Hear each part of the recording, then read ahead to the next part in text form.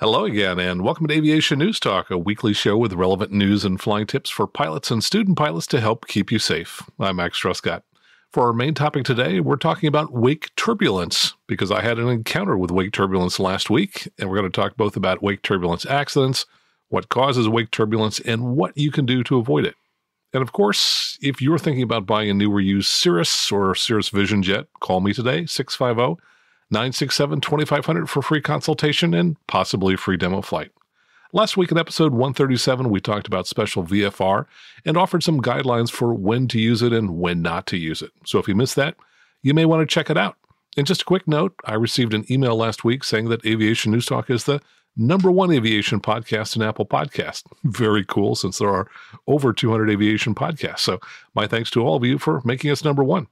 And if you haven't done so already, please click the subscribe button in whatever app you're listening to us now. That way you'll get notified when new shows are available, and it costs nothing. Yep, that's right, $0 to hit the subscribe button. So please do it now. This week in the news, if you have ADS-B out, the FAA says don't turn it off or else. Some aircraft can now talk to the tower digitally, and we'll tell you how. And a hunter's gun brings down a helicopter. All this and more, and the news starts now. From planeandpilotmag.com, turn off your ADS-B, go to jail? Maybe not, they say, but you could be in deep trouble with the feds if you go stealth. Here's what else might happen, too. There seems to be a lot of concern among certain segments of the flying population about the way the FAA is enforcing ADS-B infractions, and according to reports from several posters, there appears to be some truth to it. It's really not a new problem. If you have a transponder and turn it off, regardless of what kind of airspace you're in, you can get dinged by the FAA with a suspension. Several folks have mentioned 6 months being the length of time if the FAA puts its foot down on your certificate. The language of the policy letter, dated January 24th of this year, is ominous. A friend of the magazine posted this recently. It says, quote, single acts of misconduct generally warranting revocation. Some acts of misconduct are, by their nature, so egregious or significant as to demonstrate that the certificate holder does not possess the care, judgment, or responsibility to hold a certificate. And number 30 on that list is operating an aircraft without activated transponder or ADS-B transmissions for purposes of evading detection. Now, the issue raises a few good questions, the article says. If you don't plan to fly in ADS-B required airspace, should you install it just to be safe? The FAA's hardline stand on this makes it a far more difficult question to answer. On the one hand, when flying in the backcountry, who wants to think that your every maneuver is being monitored, at least potentially by the federal government? On the other hand, the risk of collision down low might be slim, but they are not unknown.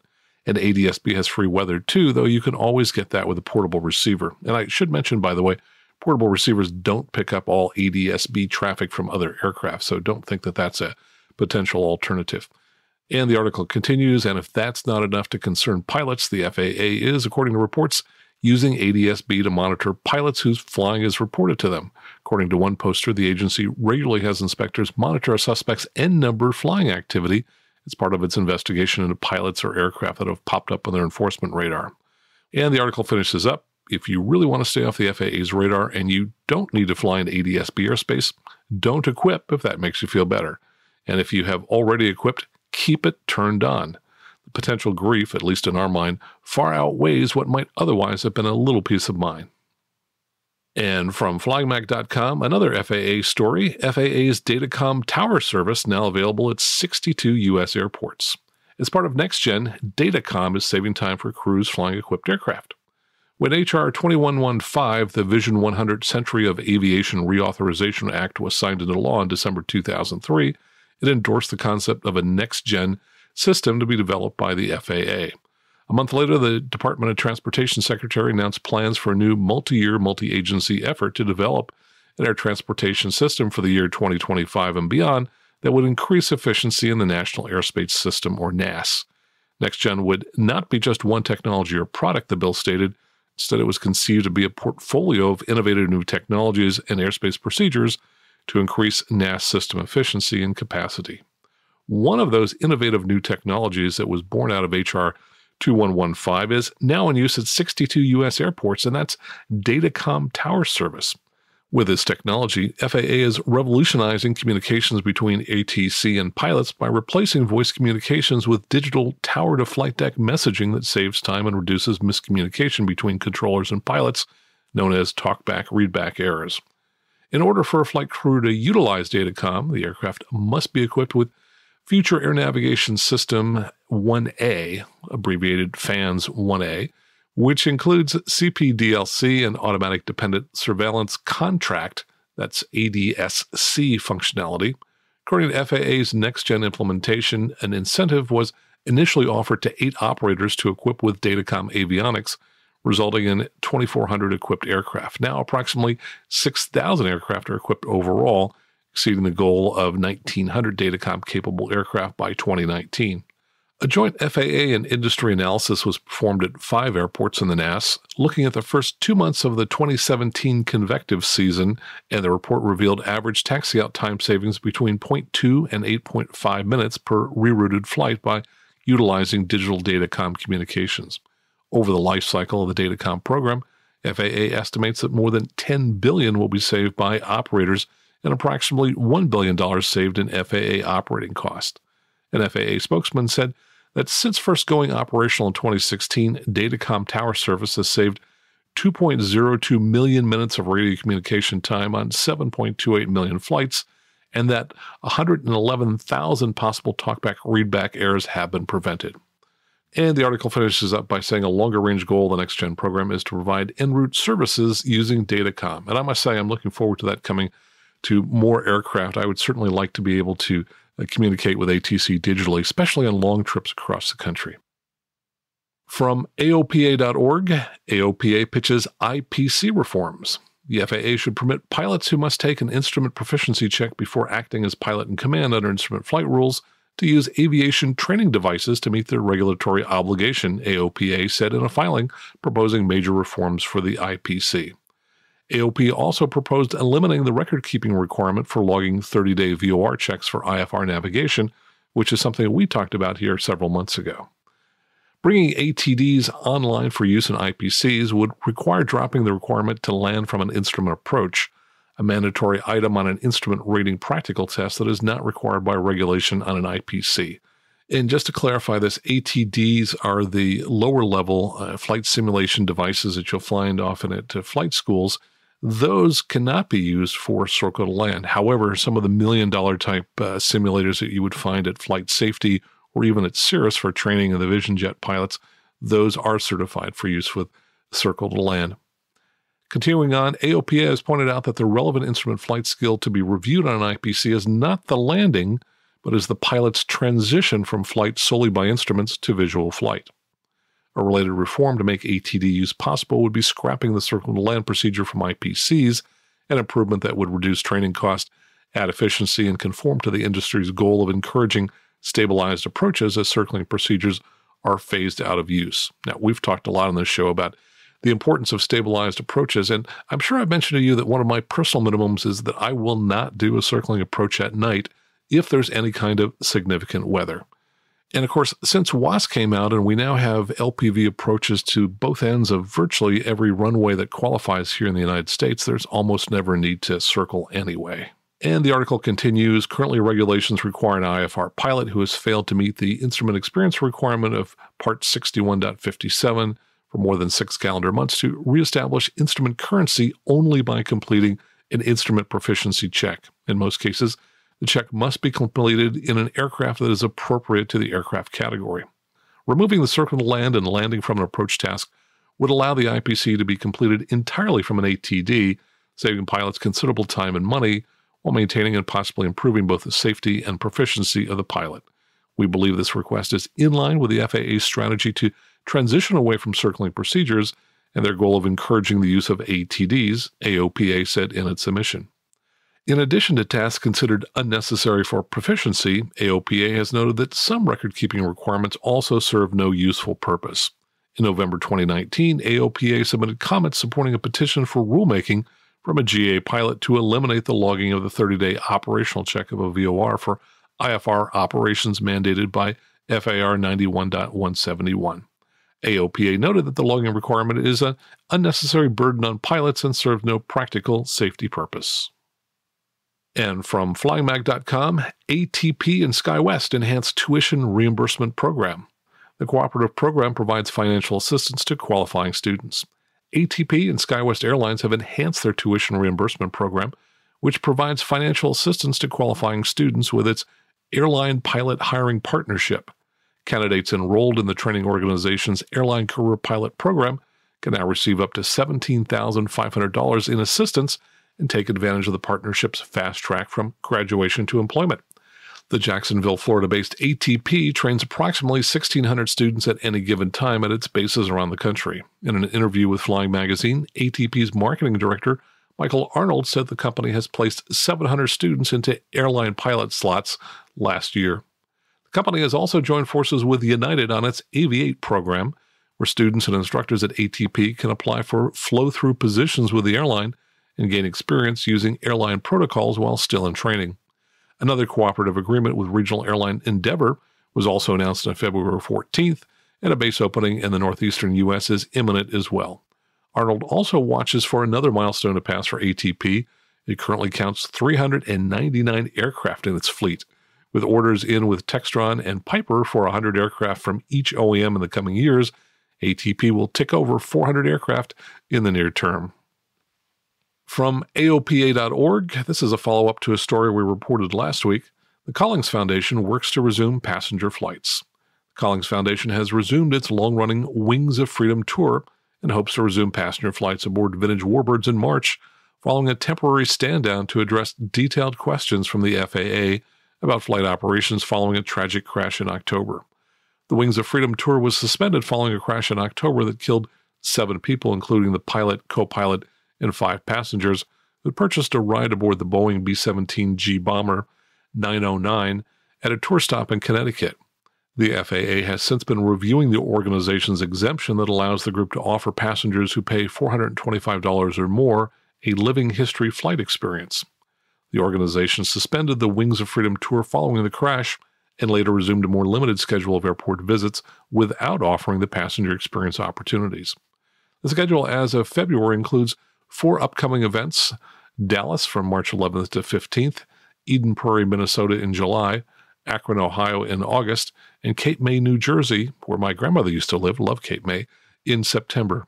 The 2019 schedule included more than 50 tour stops. And also from AOPA.org, new online Pilot Information Center launches. Ask just about any aviation-related questions, and we will have an answer and resources for you. Now you can get those answers easily through our online Pilot Information Center, an online Q&A platform that replaces the AOPA hangar discussion area.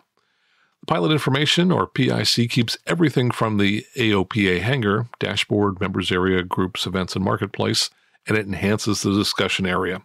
AOPA hangar users can use their existing login. Members who haven't used the platform can log into the PIC with their AOPA.org username and password.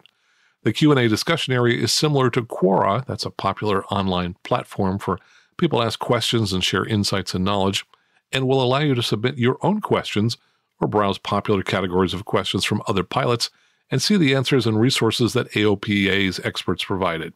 It's another avenue for you to connect directly with AOPA on a personal level. You'll interact with the experienced staff in our PIC, the Pilot Information Center, the folks you currently chat with online or email, as well as other AOPA subject matter experts and editors. You will also be able to connect with other pilots by contributing answers and resources and voting questions and answers up and down based on how much the information helped you. Popular discussion categories focus on flight training, aircraft and equipment, legal and insurance, medical, ratings and certificates, drones, and air safety, among other topics. From EAA.org, applications for EAA's 2020 Sport Pilot Academy now open. The benefits of immersive small group flight instruction are coming to Oshkosh again in 2020, as EAA is hosting 5 Sport Pilot Academy sessions this year, beginning in May. The EAA Sport Pilot Academy offers a direct path to Sport Pilot certification through a 3-week training program that eliminates obstacles such as scheduling conflicts and instructor availability. The program takes participants from the first flight through their Sport Pilot check ride at EAA facilities in Oshkosh, Wisconsin. Quote, "The success of our previous Sport Pilot Academy sessions over the past 2 years has encouraged us to expand the program to 5 sessions in 2020, said Sean Elliott, EAA's VP of Advocacy and Safety. The Sport Pilot Academy is a way for those committed to learning to fly to earn that pilot certificate with a strong support system around them at EAA. The 3-week program offers one-on-one and small group instruction with flight training in new Van's RV-12 IST aircraft equipped the latest Garmin avionics. Lodging, meals, and camaraderie with fellow students are all included, as well as additional aviation experiences that can be found only in Oshkosh. The 2020 Sport Pilot Academy sessions will be held on these dates, May 9th through the 31st, by the way, which is their one Collegiate Sport Pilot Academy. And they note here that the Collegiate Sport Pilot Academy is a scholarship-based session with up to 5 scholarships awarded to students attending a post-secondary institution and focusing on an aviation program such as aeronautical engineering, aviation management, airframe and power plant maintenance, and more.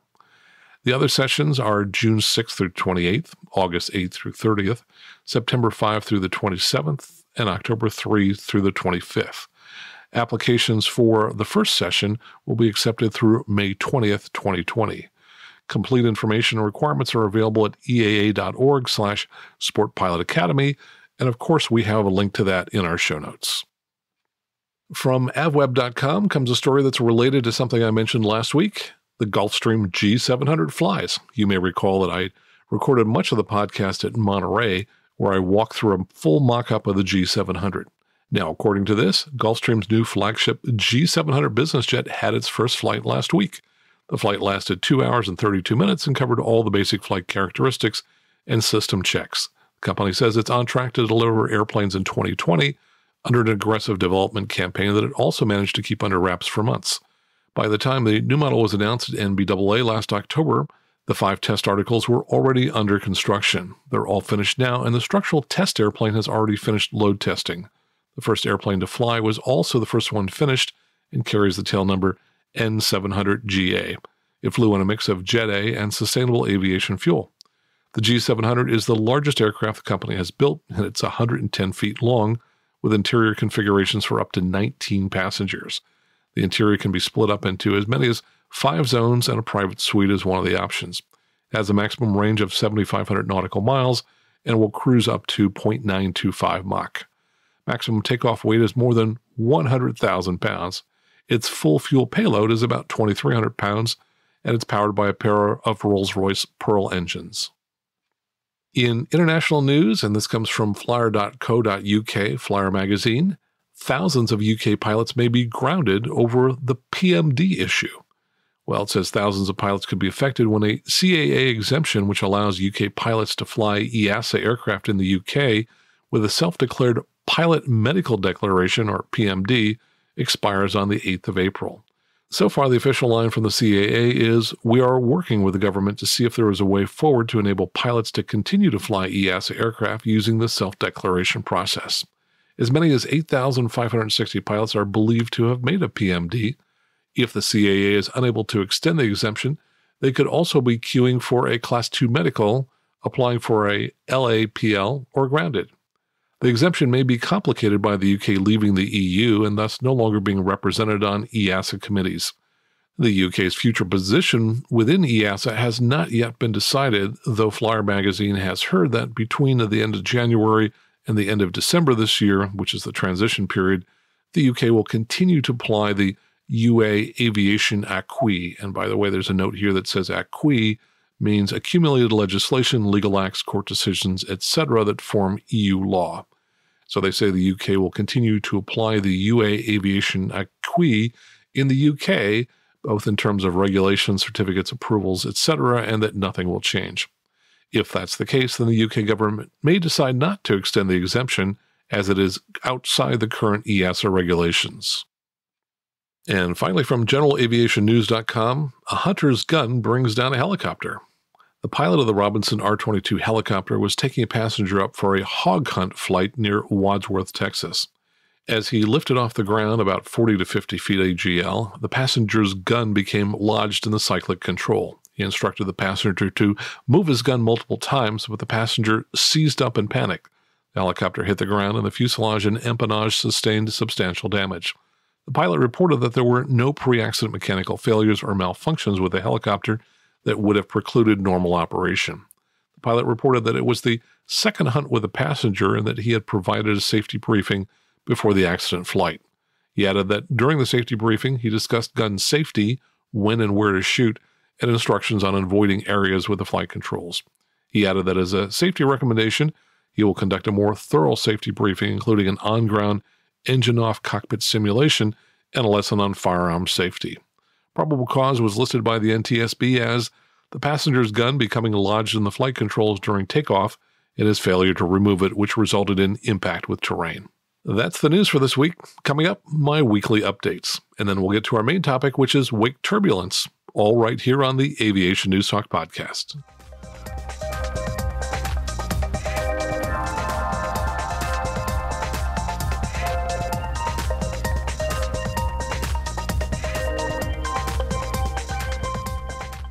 Now let's get to our fun flying destination. This, I think, is our first one from Europe. If there are other folks in Europe who'd like to submit some, please record one and send one over to us.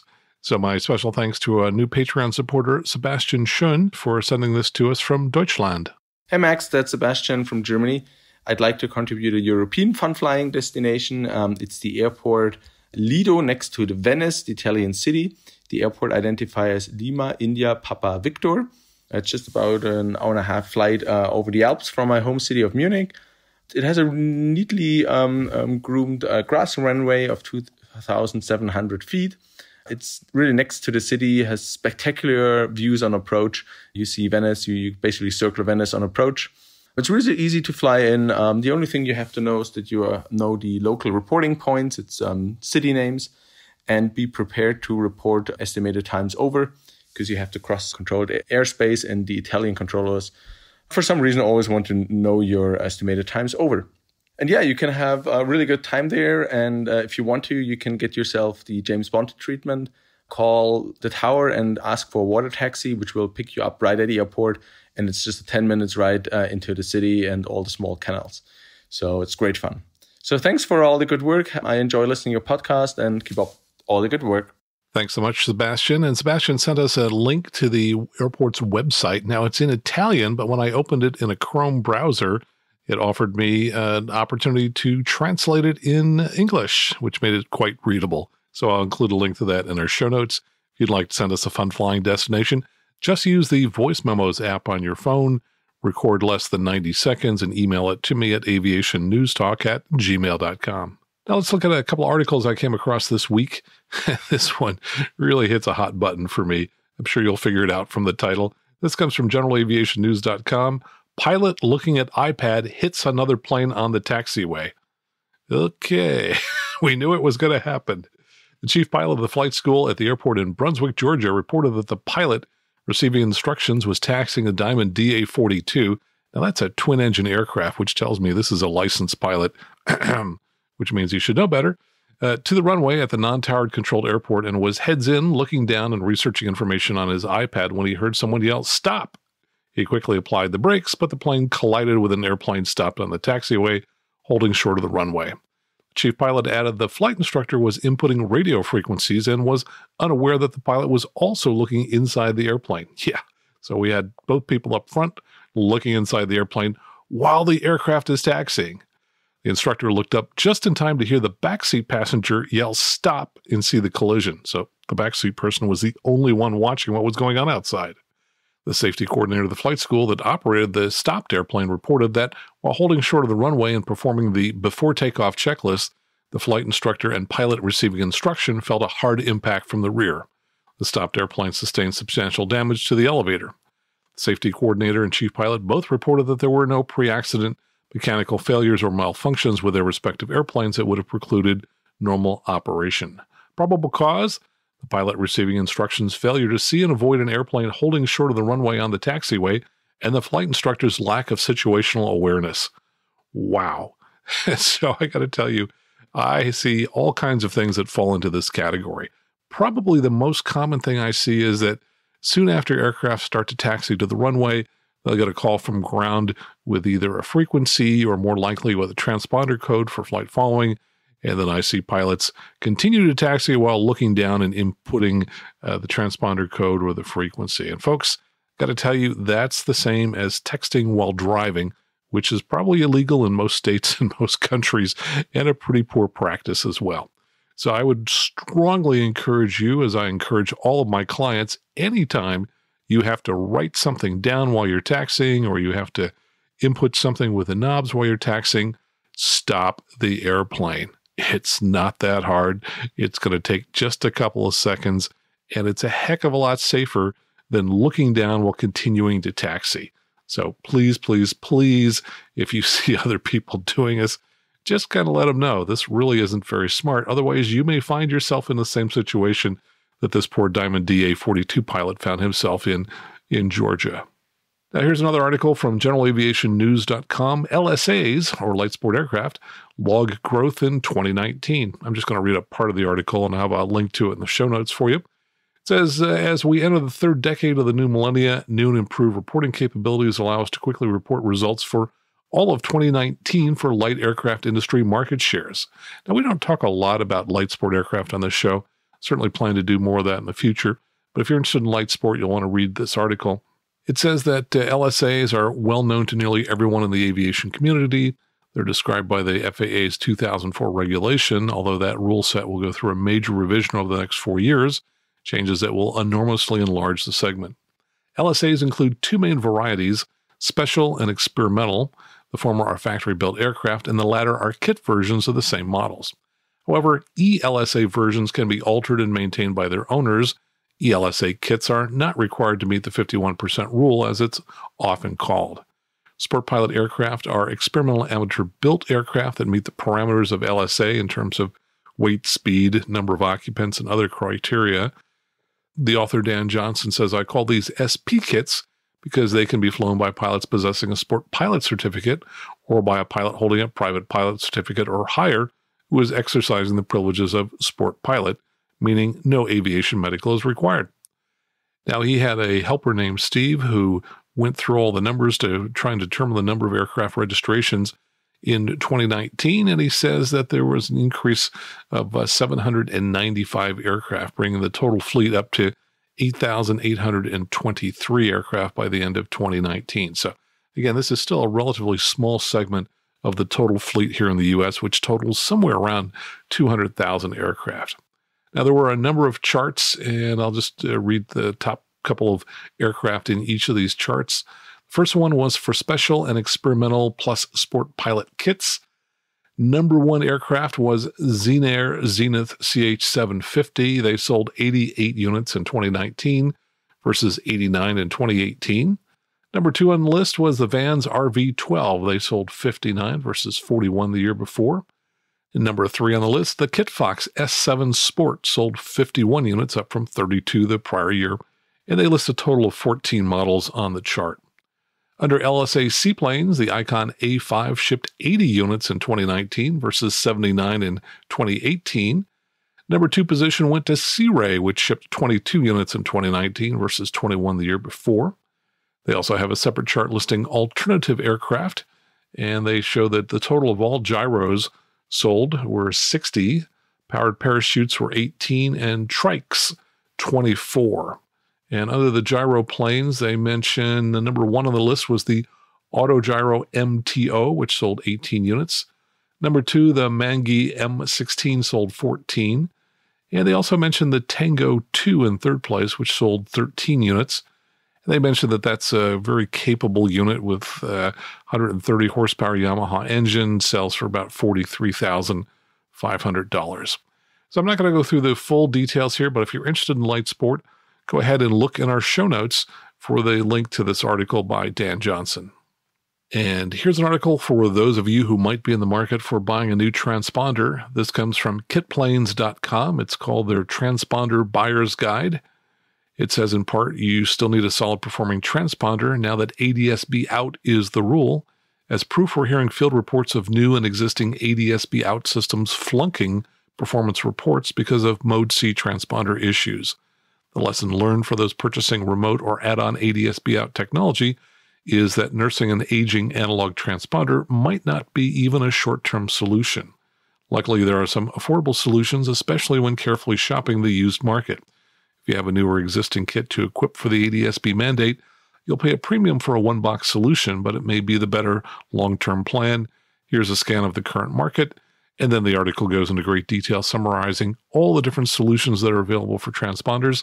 So if you're thinking about buying a transponder, go out to our show notes and find the Transponder Buyer's Guide. And by the way, to get to these show notes from your smartphone, if you're listening to us on an app, you can just go ahead and swipe to get to the notes from this episode, or you can always go out on the web to aviationnewstalk.com/137, which will take you to the notes for this episode. And here's an article from avweb.com that I know something about. It says FAA Emergency AD grounds Cirrus Jet fleet. After a cabin ground fire destroyed a first-generation Cirrus SF50 Vision Jet, that was back in late December, and we talked about that here on the show, the FAA issued Emergency Airworthiness Directive AD 2020-03-50, which grounds the fleet of jets until faulty audio amplifier circuit cards are removed from the cabin. In the aircraft that melted on the ramp, the FAA wrote in its AD that the pilot observed smoke coming from the right rear cabin sidewall. The smoking components are audio amplifiers that are used to drive the 3.5 millimeter audio microphone jacks in the passenger cabin. And they give the part number of the defective circuit card, and the AD says to simply remove all 12 of them from the cabin before the next flight. It generally takes 8 hours of labor to remove the interior, the circuit cards, and put it all back together. Now, just to be clear, these circuit cards and the jacks have nothing to do with the headsets that you use for talking with ATC or talking over the internal intercom. Instead, they are connected to the in-flight entertainment center. So, for example, if the kids in the back were watching a video, they could plug their consumer headsets into the audio jacks. Those now aren't going to work, and I'm sure they'll get re-enabled at some time in the future. Going back to the article, Cirrus has been on this before the AD and already issued a service bulletin, SBA 5X-23-03, for compliance instructions. To date, Cirrus has made 97% of the SF50 fleet airworthy again through its Assist Mobile technical team and established service centers. It said over 170 Cirrus jets are back flying since the bulletin was issued on February 7th, 2020. Nailing the communication effort, all Cirrus SF50 customers were contacted within 24 hours of the bulletin's release. Now, the two Vision Jets I've been flying most recently were fixed very quickly, as were two others that I've flown in the past. One of them went into a service center on Friday and was ready when I picked it up on Wednesday morning. The other one was fixed by a mobile technician who came out to the San Gabriel Valley Airport to work on the aircraft in the hangar. Now, I was curious and wanted to see the cards that were pulled. Each one is approximately the length and width of a pack of cigarettes, but since it's a PC board, it's much thinner, maybe just a quarter of an inch thick. And interestingly, each PC board was wrapped in some type of thick black plastic that looks similar to a very large piece of heat shrink tubing that surrounded most of the PC board. Now, these amplifier boards are all very low voltage circuits, so at first it seemed odd to me that they could have started a fire. But the fire occurred in one of the very first few aircraft to roll off the production line, and apparently there were some moisture issues in the vicinity of one or more of these cards. And of course, those cards are located in confined spaces where there was no air circulating, which could also possibly have led to some heating that could cause a fire. Now, to be fair, I would say that any new aircraft model has problems after it's first introduced. Boy, just take a look at the Boeing 737 MAX as an example. The issue really is not whether or not they had a problem, but how the company addresses the problems. And of course, in the case of Boeing, I think in retrospect, they probably could have handled that much better than they have, because they've certainly suffered some damage to the company and to their brand. But to their credit, I think Cirrus seems to have taken the exact opposite response to this problem by throwing lots of resources at it, communicating continuously about the problem as they worked on it, and instantly issuing a service bulletin immediately after they identified what they thought was the source of the problem. And on top of that, they've implemented the fix in the entire fleet of roughly 170 aircraft in just a matter of a few days. Now, this does take away the ability to plug in and use headsets to listen to the in-flight entertainment system, and undoubtedly there will be some future service bulletin to restore that capability when they come up with a more reliable audio amplifier board. So, congratulations to Cirrus for handling this problem well. Now, let me tell you a little bit about my Vision Jet flying over the past week. In one case, I flew with an owner and his jet to Knoxville, Tennessee, via the Henderson Airport, which is near Las Vegas. We stopped in to meet up with Paul Salich of All In Aviation, which is his flight school, which is a Cirrus training center. He gave us a tour of the new facilities he's building in Henderson that's being done in partnership with a separate maintenance shop whose name, unfortunately, I don't know. Together, they are just finishing construction of 26 hangars, and these are big hangars. They're large enough to hold a turboprop like a TBM. They'll also house the flight school's training aircraft, and they're finishing a large building that includes a maintenance hangar along with offices for the flight school and the maintenance shop. Plus, I believe they have one unrented office space left. So if you're interested in renting office space at the Henderson Airport, contact Paul Salich at All In Aviation. Now, while we were inside the building, we took a picture of Paul, myself, and the Vision Jet owner, which we posted on Facebook, where I noted that we had 1% of all the Vision Jet pilots in that photo. Well, we then departed for Pueblo, Colorado, where we refueled and had a hot dog dinner at Flower Aviation, one of my favorite FBOs, which I've talked about before on the show. We then set out for Knoxville, Tennessee. And en route, we had our eye on a line of thunderstorms that was perhaps 100 miles west of Knoxville. And our hope was that in the 4 hours it would take us to get there, that the storms would pass over Knoxville, leaving clear air behind them for us to land. We spent most of the flight analyzing the storm and its movement using our in-cockpit weather resources. We could see it had some cell tops that reached 40,000 feet, so this was a fairly intense storm. Cell tops were moving at about 80 knots, but unfortunately, they weren't moving due east. Instead, they were moving mostly north, maybe northeast, which meant that their movement toward Knoxville was very, very slow. And as we got closer, it became apparent to me that we were going to have to divert and land elsewhere. But as I looked at the weather at airports behind the storm, I was really surprised to find that all of them had ceilings of either 200, 300, or 400 feet overcast.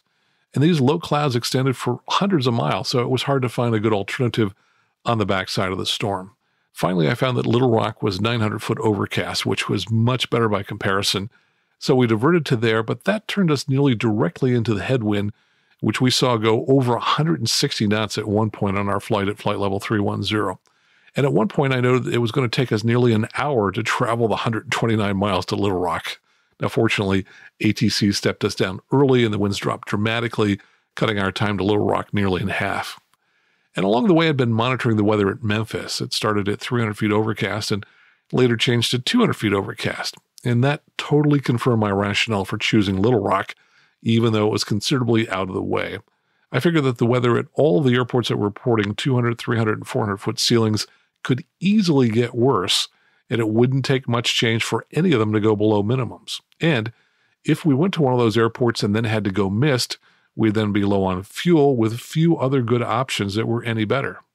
So I chose Little Rock because it would have taken a huge weather change for it to go below minimums. And in fact, while we were en route to Little Rock, the weather actually improved to 1,000-foot overcast. So we spent the night at Little Rock and got up at 5 a.m. to fly the rest of the way to Knoxville. But over breakfast, we could see that that line of thunderstorms was just about right next to Knoxville and moving very slowly. So I went back to bed for a couple more hours, and at 8:30 a.m. we reconvened. By then, the line of storms had passed over Knoxville, and the front was starting to weaken with less red convective color in the radar returns. And as is usually the case after a storm passes, our flight to Knoxville was in perfectly clear weather up until the last few miles when we ended up descending to fly an approach into runway 23 left. We then headed up to the Vision Center for lunch, where I also saw many of my friends who work there. I apologize, I can't remember everyone I ran into, but I would like to say hello to Mutt, to Travis, to Kenny, and Matt. Thanks to Mike and Kevin for a ride over the terminal to catch my flight home. My total time on the ground at Knoxville, a record, just 2.5 hours.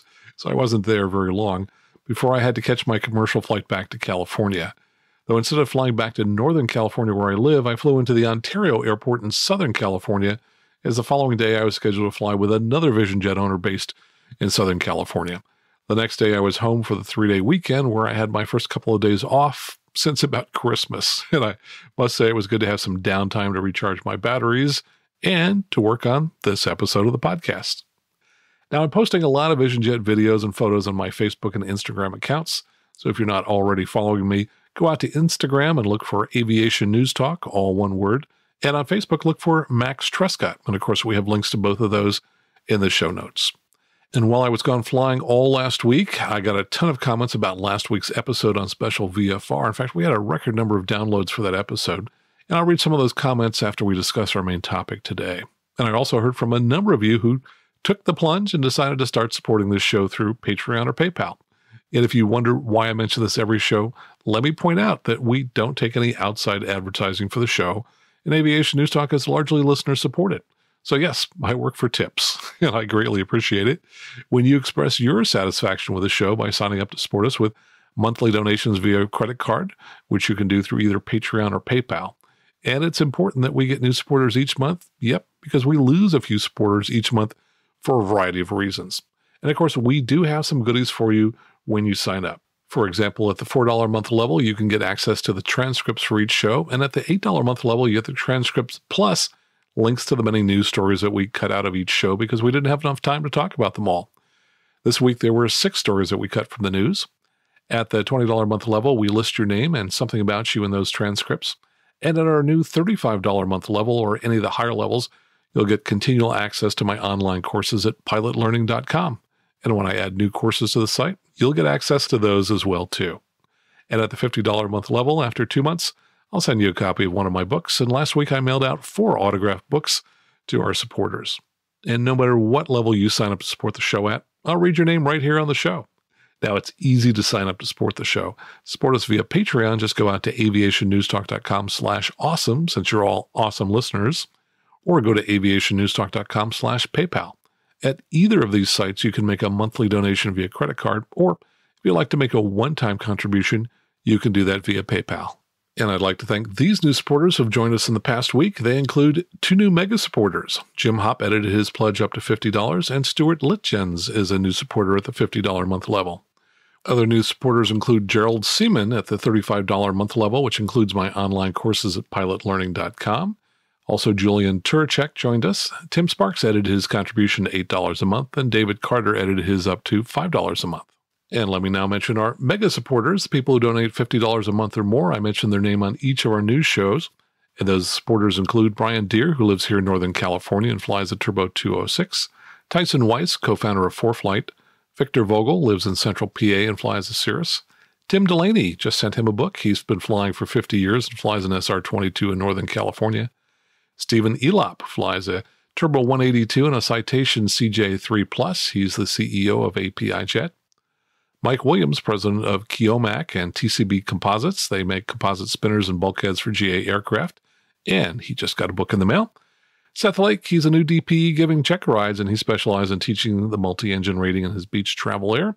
You can find out more about him at vsl.aero. Rick Miller, he instructs in the Cincinnati area, both out of the Lunken Flight Training Center, as well as with people who own their own aircraft, such as Piper, Cessnas, Beechcraft, and Scottis. He says he'd love to teach full-time, but still has that day job. Rick, I can help you with that. That's what I did. Got rid of the day job, and now I teach all the time. Justin Winter, licensed for 3 years, flies a 2019 SR22T. Carlinane Rossi of Maine Coon Cat Aviation, proud owners and operators of 3 Cessna T240 aircraft. Johnny McDade, singer-songwriter, musician, and record publisher. Jim Goldfuss, who's just returned from a long hiatus from flying, now working to get his CFI and II. He wants to instruct full-time on Long Island. Charlie Mason flies out of Santa Monica after being out of flying for a long time, and he's getting checked out in a Cirrus SR20. Vincent Salimi, he's a council member for the city of Pinole, California, and he's the owner of Salimi Construction Management in San Francisco. Stephen Smart, he flies a Pilatus PC-12 for a Part 135 air ambulance operation in Arkansas. He also flies a Piper Meridian and a Cessna 210. And our 2 new mega supporters, Jim Hopp and Stuart Litjens, and I'll tell you more about them on our next news show. And now in a moment, we're going to talk about wake turbulence right here on the Aviation News Talk podcast.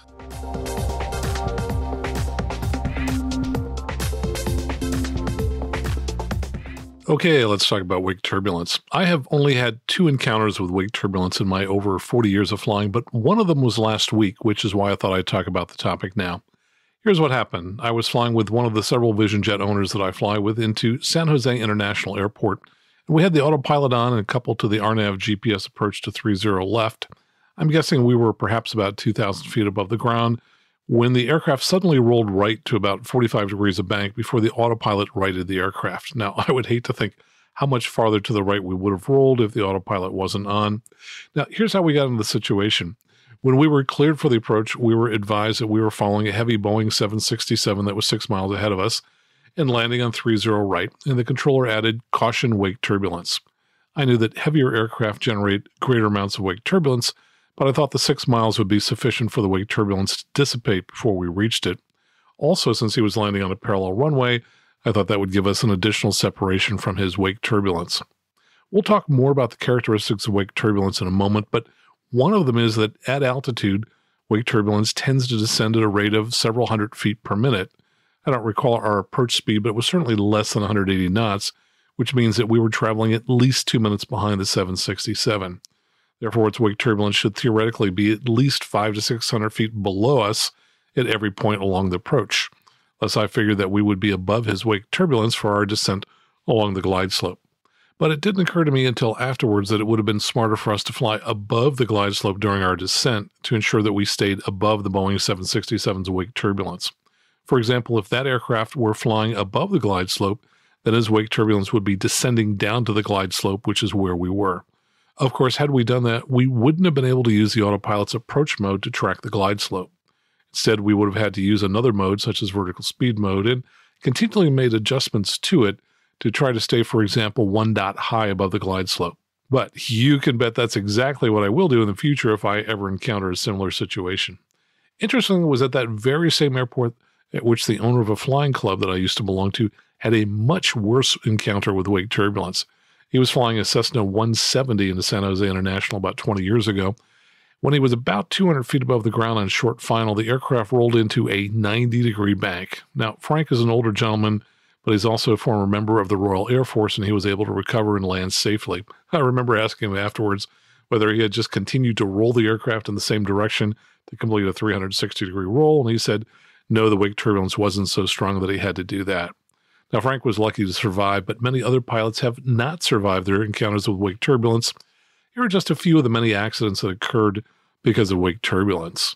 On June 23, 1998, at the John Wayne Airport in Southern California, while a solo student pilot of a Cessna 152 was on a downwind leg for landing, the air traffic controller directed the student's attention to a Boeing 757 aircraft that was preceding the student's aircraft for landing on the parallel runway.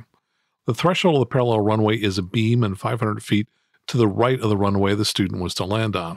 The controller then advised of a 10-knot quartering headwind from the right, issued a wake turbulence precaution, and cleared the student pilot for the landing option. Witnesses reported that as the student pilot was on final approach, descending through approximately 100 feet AGL, the aircraft abruptly rolled inverted and crashed short of the runway threshold. The NTSB prepared a study of wake turbulence encounter using data from the 757's flight data recorder, tower communication tapes, and tower reported surface winds. The report concluded that the Cessna 152 descended into the 757's wake when the wake was 37 to 41 seconds old.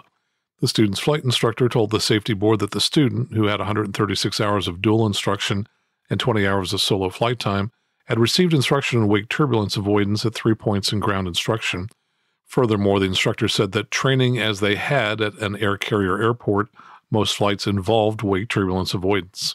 The NTSB determined the probable cause to be the failure of the pilot in command to identify a proper touchdown point on the runway and maintain an appropriate glide path so as to remain clear of vortex turbulence from the preceding large aircraft.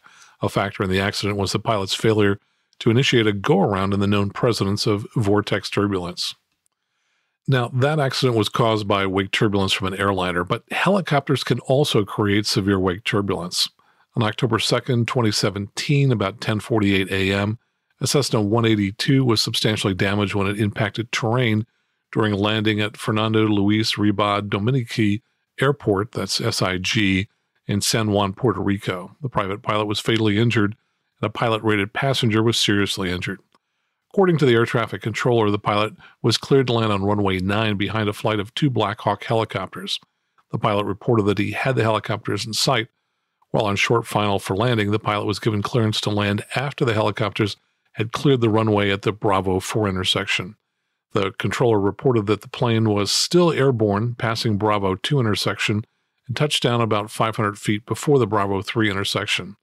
The airplane then bounced and came to rest inverted in the grass between the runway and the taxiway. The passenger who was in the right seat reported that, approaching the airport for landing, he heard the tower controller tell a Cessna 172 to go around, clear a Cessna Citation to land, and clear a pair of Black Hawk helicopters to land behind the Citation. The accident pilot turned onto the baseline of the traffic pattern and was subsequently cleared to land behind the helicopters. After turning final, he and the pilot noted some turbulence that they assumed was from the helicopters. The tower controller then instructed the pilot to complete S-turns. The passenger estimated that the helicopters would still be in hover taxi over the runway when they arrived over the threshold, so the pilot asked the controller to confirm that they were still cleared to land. The controller responded that the airplane was cleared to land. As the airplane crossed the runway threshold, the Blackhawks were turning off the runway. The pilot and the passenger immediately felt a heavy downdraft and thought that the airplane would hit the runway hard. As the airplane was about to touch down, it encountered another burst which pitched the airplane hard to the left. They announced that they were going around, and the pilot turned the airplane to the right. As the pilot added power, the airplane encountered another burst and pitched straight up. About 50 to 100 feet above the ground, the airplane rolled inverted and impacted the grass between the taxiway and runway with full power. And I found a similar story in NASA's ASRS database. In their callback newsletter, NASA wrote, "Helicopter wakes may be of significantly greater strength than those from a fixed-wing aircraft of the same weight. The strongest wake can occur when the helicopter is operating at lower speeds, 20 to 50 knots, as discovered by one GA fixed-wing pilot. In that accident, the pilot reported he flew above where a light helicopter had landed and didn't believe the helicopter's rotor wash would be a factor. Approximately 200 to 300 feet past the runway threshold, the aircraft suddenly rolled right, yawed right, and sank. Opposite control input failed to arrest the roll or sink, however it did seem to slow the yaw. The aircraft impacted the ground right wing low, yawed slightly right and nose high. The aircraft became airborne again, and I was able to maintain control and land in the grass parallel to the runway. Damage included collapsed nose gear assembly, prop strike, gear doors, and lower cowl." The event was classified as an incident rather than an accident, and they say that rotor vortices circulate outward, upward, around, and away from the main rotors in all direction. Pilots of small aircraft should operate 3 or more rotor diameters away from any helicopter in a slow hover taxi or stationary hover. Now, it's not just small light Cessnas like the ones I've talked about that have wake turbulence accidents. On December 15, 1993, a chartered West Wind business jet carrying 2 crew members and 3 passengers, including Rick Snyder, the president of In-N-Out Burger, crashed while on approach for a landing at the John Wayne Airport. All were killed. And this is what it says in that report. It says a Beechliner, Boeing 757, and Israeli West Wind were vectored for landing on runway 19 right. 757 and West Wind were sequenced for visual approaches behind the beach. Before being cleared for a visual approach, the West Wind was closing 3.5 miles from the 757 on a converging course. The 757 and West Wind crews were told to slow to 150 knots. The 757 slowed below 150 knots and was high on final approach with a 5.6-degree descent. The West Wind continued to converge to about 2.1 miles behind the 757 on a 3-degree approach. ATC did not specifically advise and was not required by ATC handbook to advise the West Wind pilots that they were behind a Boeing 757. Captain discussed possible wake turbulence, flew the ILS 1 high, and noted the closeness to the 757 and indicated there should be no problem. While descending through approximately 1,100 feet MSL, the West Wind encountered wake turbulence from the 757, rolled into a steep descent, and crashed. The NTSB determined the probable cause of this accident to be the pilot and command's failure to maintain adequate separation behind the Boeing 757 and/or remain above its flight path during the approach, which resulted in an encounter with wake vortices from the 757. Factors related to the accident were an inadequacy in ATC procedure related to visual approaches and VFR operations behind heavier airplanes, and the resultant lack of information to the West Wind pilots for them to determine the relative flight path of their airplane with respect to the Boeing 757's flight path. And I found an article about this crash in the LA Times, and it said, quote, "The crash investigation resulted in a new federal aviation rule requiring enough time between heavy aircraft and following light aircraft to allow wake turbulence to diminish." Now, a good source of information about wake turbulence is the Aeronautical Information Manual, the AIM, and Section 3 is called Wake Turbulence. It says, every aircraft generates a wake while in flight. This disturbance is caused by a pair of counter-rotating vortices trailing from wingtips. The vortices from larger aircraft pose problems to encountering aircraft. For example, the wake of these aircraft can impose rolling moments exceeding the roll control authority of the encountering aircraft. Further, Turbulence generated within the vortices can damage aircraft components and equipment if encountered at close range. The pilot must learn to envision the location of the vortex wake generated by larger aircraft and adjust the flight path accordingly. During ground operations and during takeoff, jet engine blasts can cause damage and upsets if encountered at close range. Exhaust velocity versus distance studies at various thrust levels have shown a need for light aircraft to maintain an adequate separation behind large turboprop aircraft. Pilots of larger aircraft should be particularly careful to consider the effects of their jet blast on other aircraft, vehicles, and maintenance equipment during ground operations. And next, the AIM talks about vortex strength. It says the strength of the vortex is governed by the weight, speed, and shape of the wing of the generating aircraft. The vortex characteristic of any given aircraft can also be changed by extension of flaps or other wing configuring devices, as well as by change in speed. However, as the basic factor is weight, the vortex strength increases proportionally. Peak vortex tangential speeds exceeding 300 feet per second have been recorded. The greatest vortex strength occurs when the generating aircraft is heavy, clean, and slow. So clean, of course, means that it does not have the landing gear down.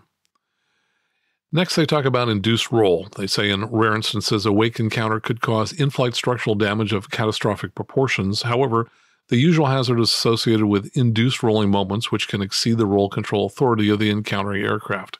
In flight experiments, aircraft have been intentionally flown directly up trailing vortices of larger aircraft.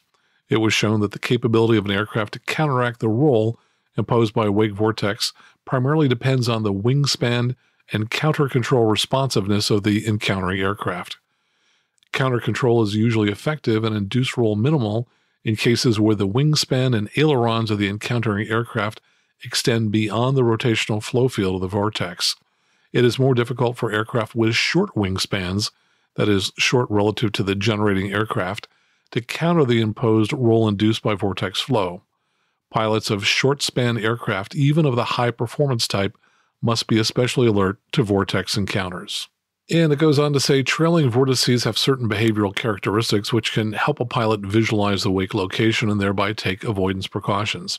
An aircraft generates vortices from the moment it rotates on takeoff to touchdown, since trailing vortices are a byproduct of wing lift.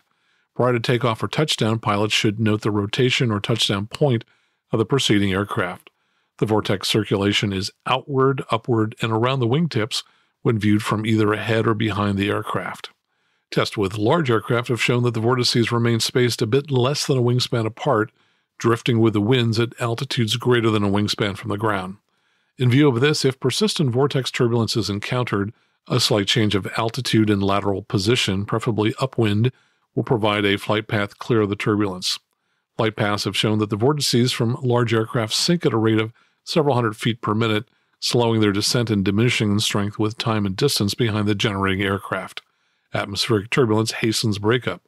Pilots should fly at or above the preceding aircraft's flight path, altering course as necessary to avoid the area behind and below the generating aircraft. However, vertical separation of 1,000 feet may be considered safe.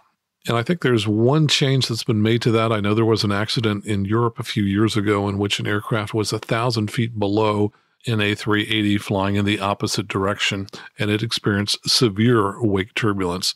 So I think when you're talking about A380s, 2,000 feet is now considered a safe distance below those aircraft.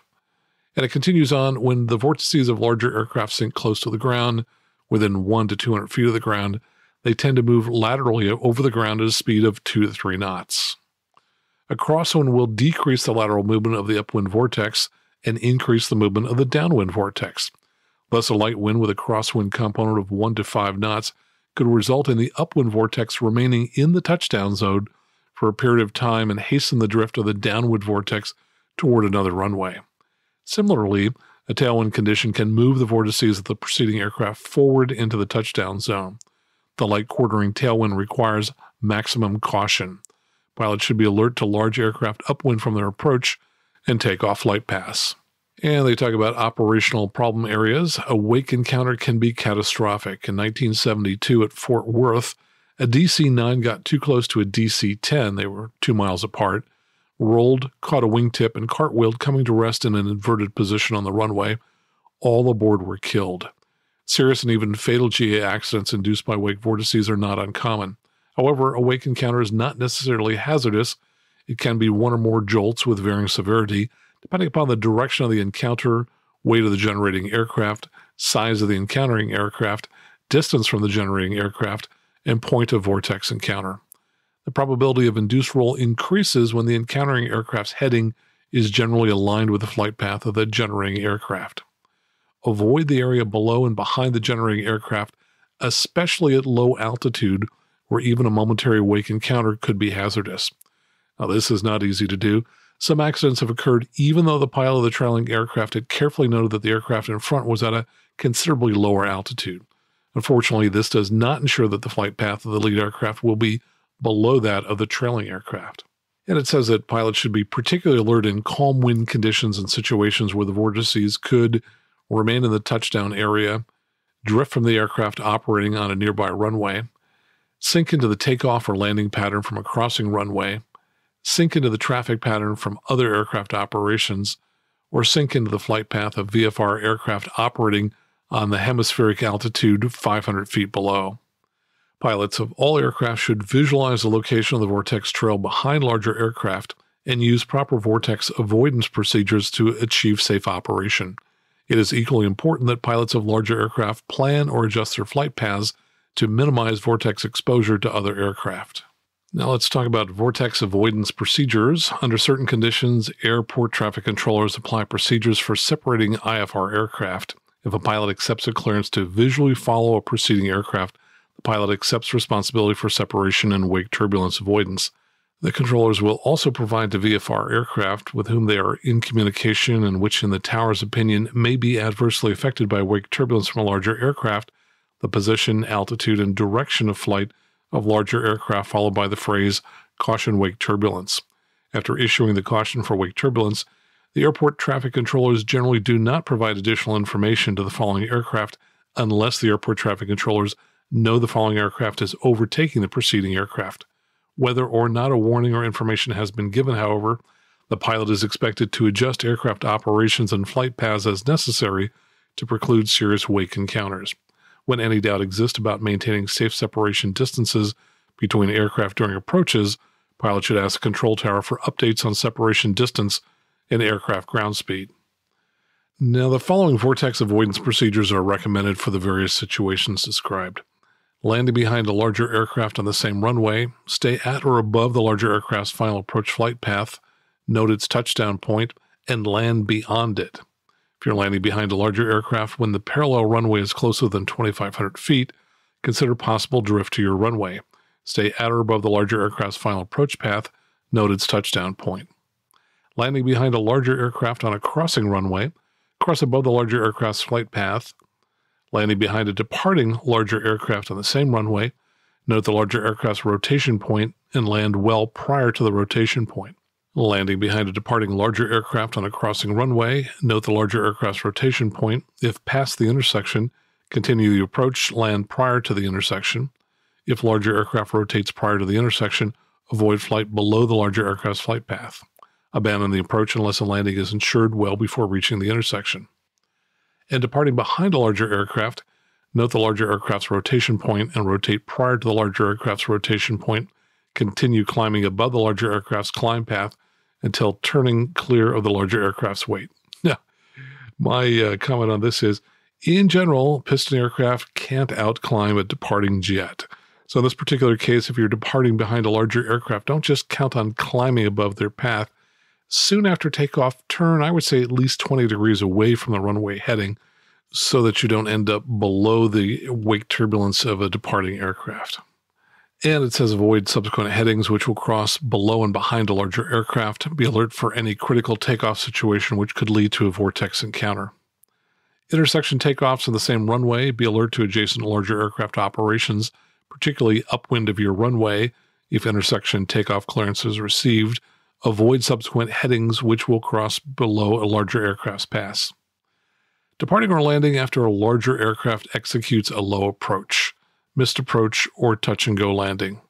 Because vortices settle and move laterally near the ground, the vortex hazard may exist along the runway and in your flight path after a larger aircraft has executed a low approach, missed approach, or a touch-and-go landing particularly in light quartering wind conditions. You should ensure that an interval of at least 2 minutes has elapsed before your takeoff or landing. Now, when you're en route and you're flying VFR 1,000-foot altitudes plus 500 feet, it says avoid flight below and behind a large aircraft's path. If a larger aircraft is observed above on the same track, either meeting or overtaking you, adjust your position laterally, preferably upwind. Helicopters. In a slow hover taxi or a stationary hover near the surface, helicopters' main rotors generate downwash, producing high-velocity outwash vortices to a distance approximately 3 times the diameter of the rotor. Pilots of small aircraft should avoid operating within 3 rotor diameters of any helicopter in a slow hover taxi or stationary hover. In forward flight, departing or landing helicopters produce a pair of strong, high-speed trailing vortices similar to wingtip vortices of larger fixed-wing aircraft. Pilots of small aircraft should use caution when operating behind or crossing behind landing and departing helicopters. Pilots of aircraft that produce strong wake vortices should fly as closely as possible to the approach course centerline or to the extended centerline of the runway of intended landing as appropriate to conditions. Pilots operating lighter aircraft on visual approaches and trail to aircraft producing strong wake vortices should use the following procedures to assist in avoiding wake turbulence. These procedures apply only to those aircraft that are on visual approaches. Pilots of lighter aircraft should fly on or above the glide path. Glide path reference may be furnished by an ILS, by a visual approach slope system, or other ground-based approach slope guidance systems, or by other means. In the absence of visible glide path guidance, pilots may very nearly duplicate a 3-degree glide slope by adhering to the 3-to-1 glide path principle. They give an example here. They say, fly 3,000 feet above the ground at 10 miles from touchdown, 1,500 feet above at 5 miles, 1,200 feet at 4 miles, and so on to touchdown. If the pilot of the lighter following aircraft has visual contact with the preceding heavier aircraft and also with the runway, the pilot may further adjust for possible wake vortex turbulence by the following practice. Pick a point of landing no less than 1,000 feet from the arrival end of the runway. Establish a line of sight to that landing point that is above and in front of the heavier preceding aircraft. When possible, note the point of landing of the heavier preceding aircraft and adjust point of intended landing. And they give an example. They say a puff of smoke may appear at the 1,000-foot marking on the runway, showing that touchdown was at that point. Therefore, adjust your point of intended landing to the 1,500-foot markings. Maintain the line of sight to the point of intended landing above and ahead of the heavier preceding aircraft. Maintain it to touchdown. Land beyond the point of landing of the preceding heavier aircraft. During visual approaches, pilots may ask ATC for updates on separation and ground speed with respect to heavier preceding aircraft, especially when there is any question of safe separation from wake turbulence. Well, there you have it, what you need to know about wake turbulence. Coming up next, listener feedback, right here on the Aviation News Talk podcast.